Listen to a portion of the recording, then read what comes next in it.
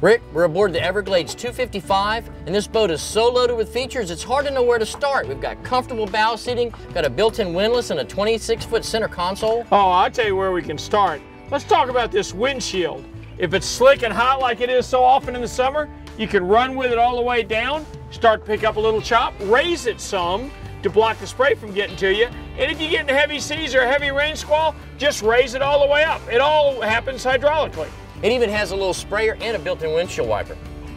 Rick, one look at this helm and you know it's an Everglades. You're exactly right, Dave. That's the signature of their boats. And let me tell you something, this helm is so secure feeling, you almost got to be careful about getting a false sense of security. You've got your grab rail right here for when you're running the boat. This is like being in an airplane cockpit. Remember, you put that windshield up, you're out of the wind altogether. Yeah, it's almost like you're in an enclosed pilot house. Yeah, Dave, Everglades does a great job of getting you out of the elements, even if the elements aren't so kind outside. Well, the design of their center console, I've got plenty of room to walk around, yet there's still enough room for a head down there. Rick, behind the helm, you've got a really neat tackle station. I've got storage here, cup holders, places for your lures. The Yeti cooler is on a slide out.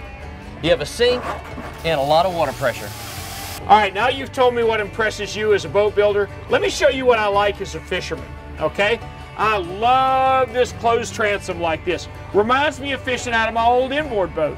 Well, it lets you get all the way against the transom of the boat. You're not taking up all this room from the outboard sitting in here. You can reach a rod around the back end of those outboards very easy without cutting your fish off in the prop. Not that I would know anything about that. Rick, again from the boat builder side, one thing I love is the access to the systems. If you can get to it, you're gonna maintain it. Yeah, you're absolutely right. I don't know where some of the pumps are on my boat because I can't see them readily. You're exactly right. One look into there, you can see what needs to be cleaned out and sprayed off. Your live well's here with a clear lid so you can see your bait. And for your family, this folds down into seating.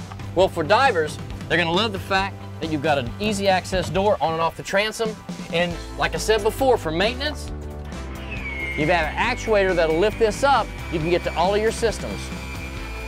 Holy smokes, Dave, that looks like a 45 Sportfish. I mean, the wires are bundled perfectly, they're labeled perfectly, it's ideal. For down the road maintaining this boat, you can see exactly where every wire goes and what it does. And if it's corroding.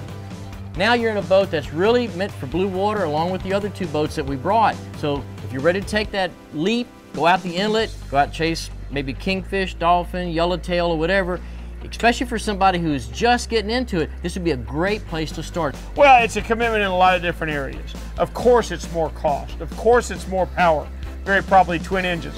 Really cuts down on where you can park it, Dave. A lot of neighborhoods have restrictions on how big a boat you can have in your driveway. Not only that, Dave, two people can fish this boat comfortably. I can see myself kite fishing for sailfish in Palm Beach with this thing with the trees. It is really laid out to where there's nothing for you to tangle your kite lines on. It's a well done boat.